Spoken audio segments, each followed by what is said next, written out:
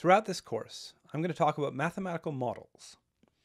In full generality, a model is any application of a mathematical concept to an external situation. Since calculus is the study of functions and their behaviors, models in this course will be functions.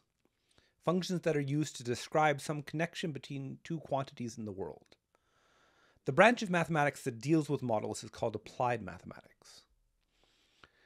It is often good to think of a mathematical model, a function, as a hypothesis about how the world works. Based on some data, we can guess that a current function will describe a situation.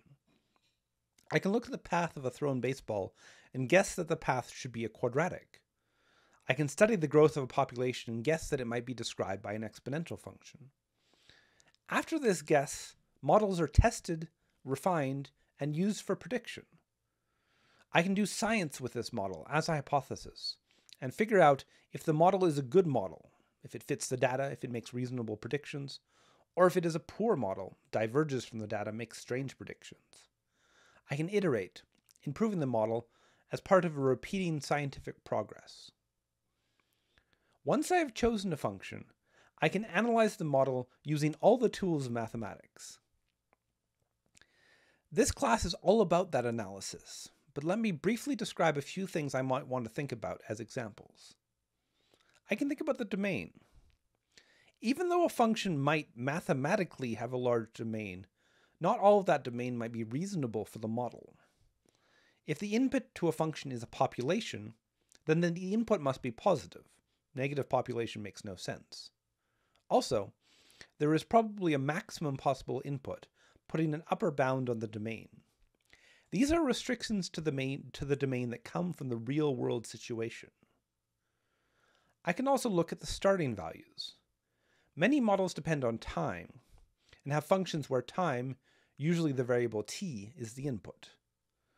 Usually these start at time equals 0, so the value t equals 0 should be the starting value of the model.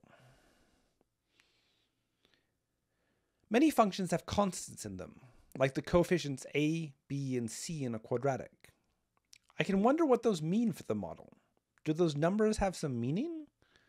For those of you who've taken physics, you might know that the a in the quadratic represents an acceleration term for a model of projectiles. These numbers will usually carry some meaning, though figuring out that meaning is often difficult. A goal of this course is understanding functions.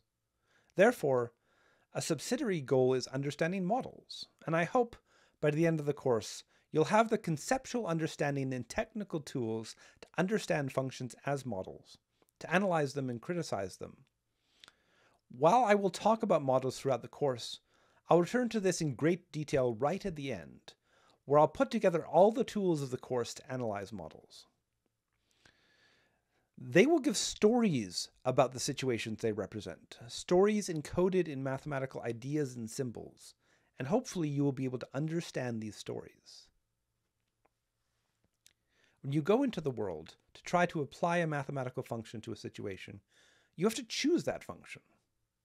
The world gives you some data, hopefully, but not the function. A major challenge in applied mathematics is choosing a function to match data. This process is called regression, finding the best function to fit a set of data. Regression is usually part of statistics, and I won't teach any of its techniques in this course. But as a concept, it is central to what we are doing. All the regression that I will do in this course will be naive, just looking at a data set and trying to guess the type of the function. I'll do 3 examples. Here is a function which measures the concentration of a certain chemical depending on time. I have 9 data points that were measured. I need to decide which function works here. This looks like it is steadily increasing, so a reasonable guess is a linear function. And if I were to guess a line, I might draw this line through the data.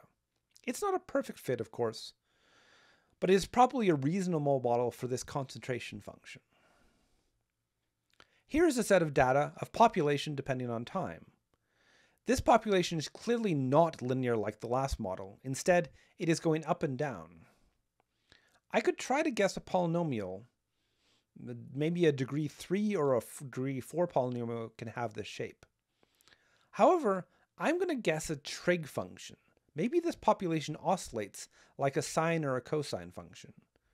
I can draw such a function through these points and get what might be a reasonable model. Here's a third data set, measuring the height of a tree over time. This looks like it might be linear, but it looks to me like it slows down a bit over time, grows faster in the first year and then slower. I would like a function that curves down a little. I know two functions with that shape, a square root and a logarithm, and I'll try a square root function. I've drawn the graph of a square root function as best I can through these points, and it looks all right.